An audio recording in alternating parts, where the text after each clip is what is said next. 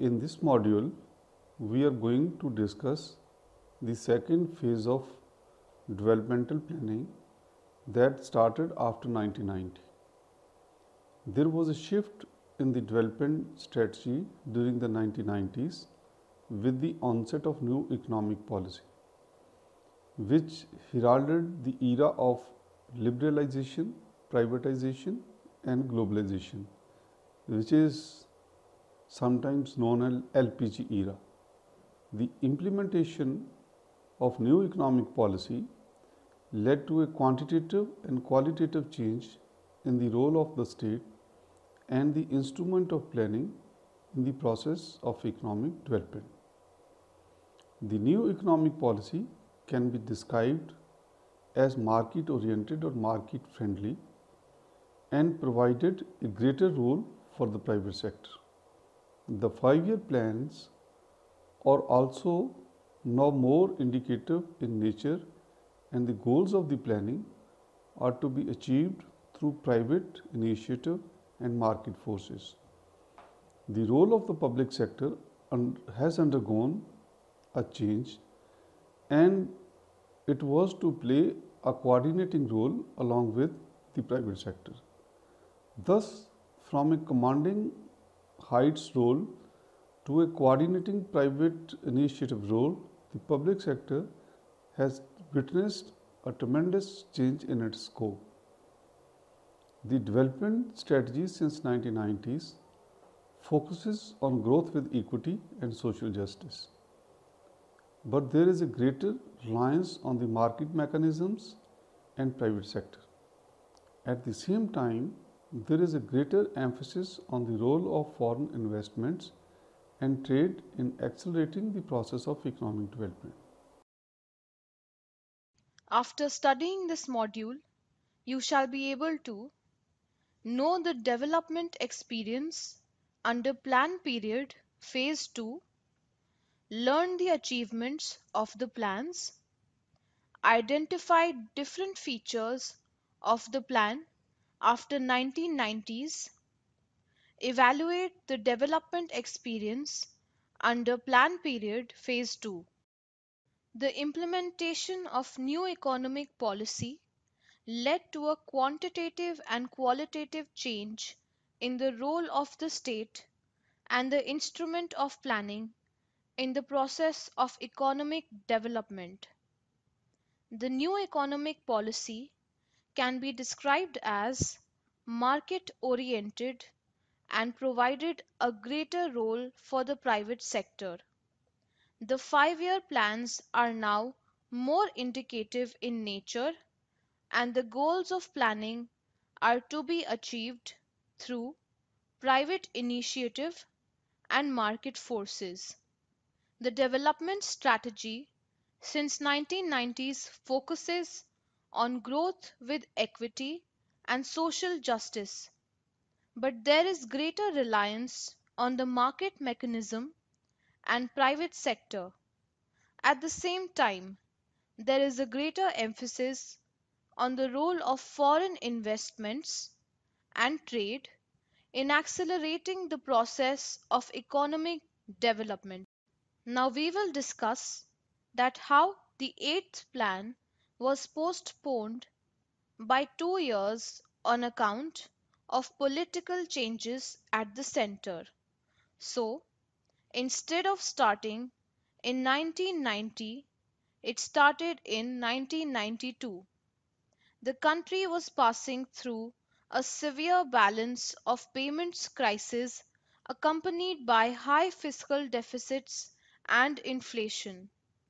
The macroeconomic reforms, also known as Rao Manmohan reforms, initiated a series of reforms to tackle the problems and move the economy towards high growth with stability. The eighth plan reflected these reforms and undertook a new direction in pursuance of the objectives of economic growth and social justice. The eighth plan heralded a new era of high GDP, and industrial resurgence. The eighth five-year plan achieved a high GDP growth rate of 6.8%. The shift in the development strategy during the 1990s, with the onset of the new economic policy (NEP), heralded the era of liberalization, privatization, and globalization. The NEP can be described as market oriented and provided a greater role for the private sector. The second phase of planning started from the eighth five-year plan. The eighth five-year plan, which was supposed to start from April 1, 1990, could not be started on scheduled time because of some political changes at the center during 1990-92. The National Development Council ratified the format of the plan in one of its meetings held on May 23, 1992. The plan began on April 1, 1992 and ended on March 31, 1997. The role of public sector undergoes a change and was to play a coordinating role along with the private sector. Thus, from a commanding heights role to a coordinating private initiative role, the public sector saw a change in its role. The five-year plans are now more indicative in nature, and the goals of planning are to be achieved through private initiative and market forces. The development strategy since 1990s focuses on growth with equity and social justice, but there is greater reliance on the market mechanism and private sector. At the same time, there is a greater stress on the role of foreign investments and trade in accelerating the process of economic development. The ninth plan, 1997 to 2002, was prepared under the United Front government. The main objective of this plan was on growth with social justice and equality. The plan focused on agriculture and rural development with a view to generating employment and eradicating poverty. The plan aimed at achieving a higher GDP growth rate of 7% per annum but realized only 5.3% of GDP growth rate. The 10th plan strategy took note of the growing poverty and inequality.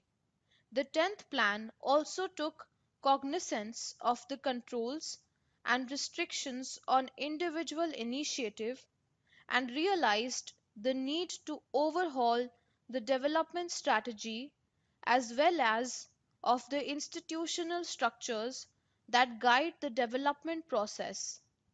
In accordance, the plan redefined the role of the government and provided an encouraging role for the private sector. The plan observed that there are many areas, example, the social sectors, where the role of state will clearly have to expand. There are other areas, example, infrastructure development, where the gaps are huge and where private sector cannot be anticipated to step in significantly. The role of government in these areas have to be stretched and restructured. The 10th plan targeted a growth rate of 8% but could achieve 7.8%. The 11th plan aimed at sustainable development and inclusive growth. This plan aims to achieve faster, broader based and inclusive growth. It aimed at achieving a GDP growth rate of 9% per annum and planned to raise the investment rate from 30.1% of GDP to 35.1% during the plan period to achieve higher growth and social justice. The prompt GDP growth rate, targeted at 9%, was considered necessary for two reasons: A.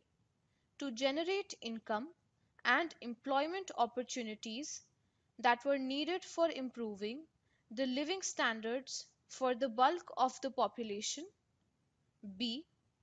To generate the resources desirable for the financial and social sector programs intended at decreasing poverty and enabling inclusion. The economy performed well on the growth front, averaging 8.2% for the first 4 years. The rise in growth rates in the 11th plan period compared to the 10th plan is modest, but it is undoubtedly a good performance, given the fact that there were severe challenges from the external front: the American subprime crisis and the European crisis. The 11th plan also had an ambitious target of reducing poverty by 2% per year. India is well poised to achieve the MDG Millennium Development Goal 2015 target of 50% reduction of poverty between 1990 to 2015.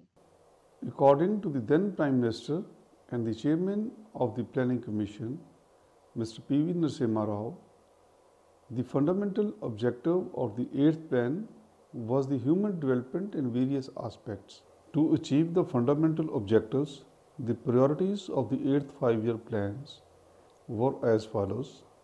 1. To create sufficient employment opportunities so as to achieve the goal of full employment by the end of the century. 2. To impose restrictions on population explosion by seeking people's cooperation and B. Adopting the measures of encouragement and rejection. 3. To improve the primary education so as to eliminate the illiteracy among the people of ages between 15 to 35 years. 4. To make provisions for primary health facilities along with drinking water and vaccinations in all the villages to cover entire population. 5. Growth and diversification of agricultural activities to achieve self-sufficiency in food and to generate exportable surplus. 6. To strengthen the basic infrastructure such as energy, transport, communication, irrigation in order to support the development process on a sustainable basis. There are some challenges that emanate from the economy's transition to a higher and more inclusive growth path: the structural changes that accompanies and the aspirations that it generates. The issue of inflation and rising deficit in the trade account, along with uncertainties in the global economy, are severe challenges. The weaknesses need to be addressed and the challenges need to be faced with greater vigor. Growth with equity and distributive justice was determined as the main focus of the 9th plan. In order to achieve this, 4 fields were identified which we shall discuss here. First is the quality of life.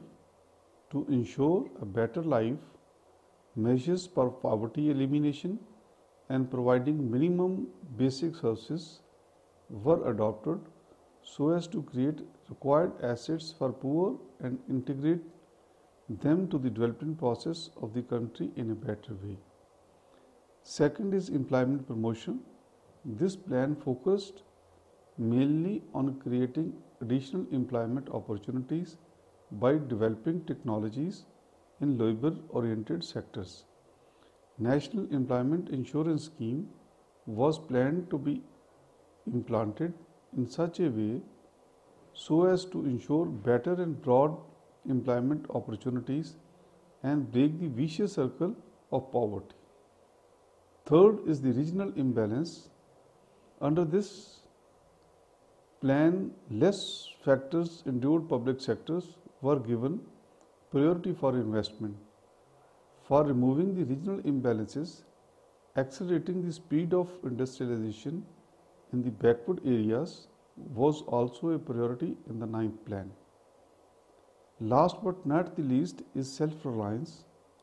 In order to attain this, the following areas were placed on the priority list: to improve the balance of payments, not only to check increasing foreign debt burden but also to ensure a containment in it, to increase dependence on non-debt foreign income for financing the requirement of rational development and balance of payments, to attain self-sufficiency in food grains, suitable utilization and protection of national resources including herbs and medicinal plants, and to attain technological self-sufficiency.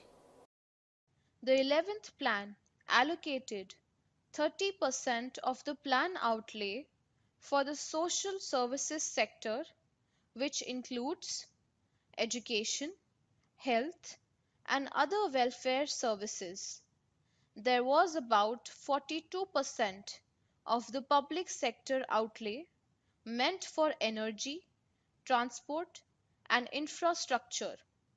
Thus, the 11th plan laid a great emphasis on social sector, infrastructure, and also rural development.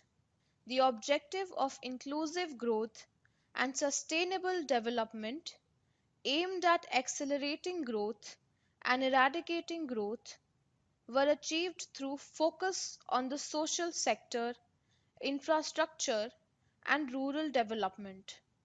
The 12th Plan 2012 to 2017 aims at faster, sustainable, and more inclusive growth.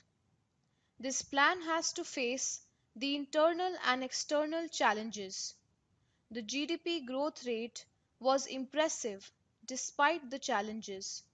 While the concern for inflation is high on agenda, the objective of faster, sustainable, and more inclusive growth could help in nullifying the ills of inflation and inequities.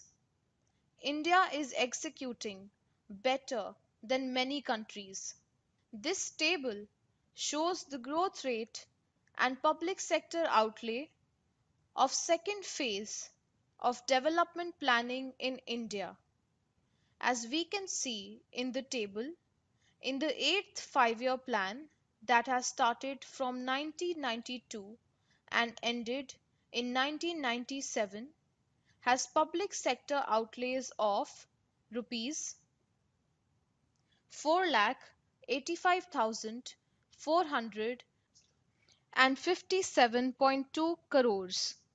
This period has targeted growth rate of 5.6%, and the actual growth rate that was realized during this period was 6.7%. In the ninth 5-year plan that has started from 1997 and ended in 2002 has public sector outlays of rupees 8,59,200 crores. This period has targeted growth rate of 6.5%, and the actual growth rate that was realized during this period was just 5.4%. In the 10th 5-year plan that has started from 2002 and ended in 2007 has public sector outlays of rupees 15 lakh 25,639 crores. This period has targeted growth rate of 8%, and the actual growth rate that was realized during this period was 7.4%. In the 11th five-year plan that has started from 2007 and ended in 2012 has public sector outlays of rupees 36 lakhs 44,717 crores. This period has targeted growth rate of 9% and the actual growth rate that was realized during this period was 7%. The 12th plan is right out has started in 2012 and will end in 2017. This plan is in process. The development strategy adopted for the 10th plan envisaged redefined role of government in the context of the emergence of a strong and vibrant private sector, need for provision of infrastructure, and the need for imparting greater flexibility in fiscal and monetary policies.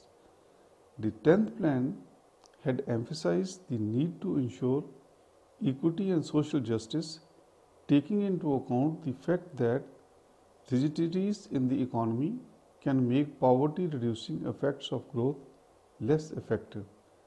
The strategy for equity and social justice consisted of making agricultural development a core element of the plan, ensuring rapid growth of those sectors which are most likely to create gainful employment opportunities and supplementing the impact of growth with special programs aimed at target groups. Thus, there has been a shift in the development strategy during the 1990s with the onset of the new economic policy and the macroeconomic reforms. The main features of the post-reforms planning strategy has been a curtailed role of the public sector and an enlarged role for the private sector. The role of the government in the development process has been redefined as the provider of social sector infrastructural services and an enabler and facilitator for the private sector. Let us summarize what we have discussed in this module. There was a shift in the development strategy during the 1990s with the onset of the new economic policy, which heralded the era of liberalization, privatization, and globalization. The implementation of new economic policy led to a quantitative and qualitative change in the role of the state and the instrument of planning in the process of economic development. The new economic policy can be described as market oriented and provided a greater role for the private sector. The 5-year plans are now more indicative in nature, and the goals of planning are to be achieved through private initiative and market forces. The role of the public sector has undergone a change, and now it is supposed to play a coordinating role along with the private sector. Thus, the shift from the commanding heights to more of a coordinating private initiative, the public sector has witnessed a change in its role.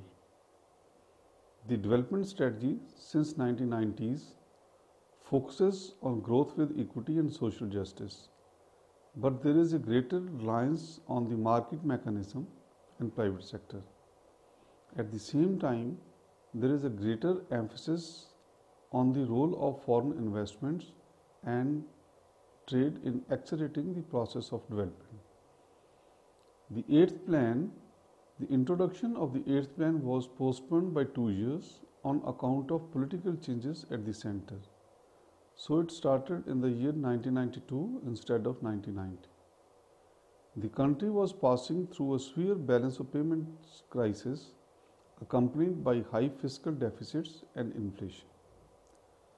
The macroeconomic reforms, also known as Rao Manmohan reforms, initiated a series of reforms to tackle the problems and move the economy towards high growth and stability. The eighth plan, covering the period from 1992 to 97, reflected these reforms and undertook a new direction in the pursuance of the objectives of economic growth and social justice. Growth and social justice and equity is the main goal of the ninth plan. The plan focused on agriculture and rural development with a view to generating employment and eradicating poverty with an aim to targeting 7% GDP growth rate. However, actual realization during this period was only 5.3%. The 10th plan strategy took note of the growing poverty and inequality. It also took cognizance of the controls and restrictions on the individual initiative and realized the need to overhaul the development strategy as well as of the institutional structures that guide the development process. In accordance, the plan redefined the role of the government and provided an encouraging role for the private sector. The plan observed that there are many areas, for example, the social sectors, where the role of the state will clearly have to expand. There are other areas, for example, infrastructure development, where the gaps are large and where the private sector cannot be expected to step in significantly. In these areas, the role of the government may have to be expanded, strengthened and restructured. The 10th plan targeted a growth rate of 8% but could achieve 7.8%, which was very near to the target. The 11th plan, that is 2007 to 2012, aimed at sustainable development and inclusive growth. The plan aims to achieve faster, broader and inclusive growth. It aimed at achieving a GDP growth rate of 9% per annum and planned to raise investment rate from 30.1% of GDP to 35.1% during the plan period to achieve higher growth and social justice. The rapid GDP growth rate targeted at 9% was regarded necessary for two reasons. A, for the large population, generation of income and employment opportunities were needed for improving their living standards, and B, to generate the resources needed for financial and social sectors programs aimed at reducing poverty and enabling inclusion. The economy performed well on the growth front, achieving 8.2% for the first 4 years. The rise in the growth in the 11th plan period compared to the 10th plan is modest, but it is undoubtedly a good performance, given the fact that there were several challenges from the external front, the American subprime crisis and the European crisis. The 11th plan target also had an ambitious target of reducing poverty by 2% per year. India is well set to achieve the Millennium Development Goal target of 50% reduction in poverty between 1990 to 2050. There are some challenges that originate from the economy's transition to a higher and more inclusive growth path, the structural changes that accompany and the aspirations that it generates. The issue of inflation and rising deficit in the trade account, along with uncertainties in the global economy, are serious challenges. The weaknesses need to be addressed and the challenges need to be faced with greater vigor. Thus, the 11th plan laid a great stress on social sectors. The objective of inclusive growth and sustainable development aimed at accelerating growth were achieved through focus on infrastructure and rural development, including other social sectors. The 12th plan, which covered the period from 2012 to 2017, aimed at faster, sustainable and more inclusive growth. The 12th plan had to face the internal and external challenges. The GDP growth rate of 5 to 6% was impressive despite many challenges. While the concern for inflation is high on agenda, the objective of faster, sustainable and more inclusive growth could help in nullifying the ills of inflation and inequities. Appropriate mix of monetary and fiscal policy incentives within the framework of planning is required to encourage foreign direct investment. India is performing better than many countries. Thus, there has been a shift in the development strategy during the 1990s with the onset of the new economic policy and the macroeconomic reforms. The main features of the post-reforms planning strategy has been a lesser emphasis on the role of public sector and an enlarged role for the private sector. Apart from the role of facilitator for private sector, the role of the government in the development process has been that of emphasis on social sectors and improving the infrastructural services.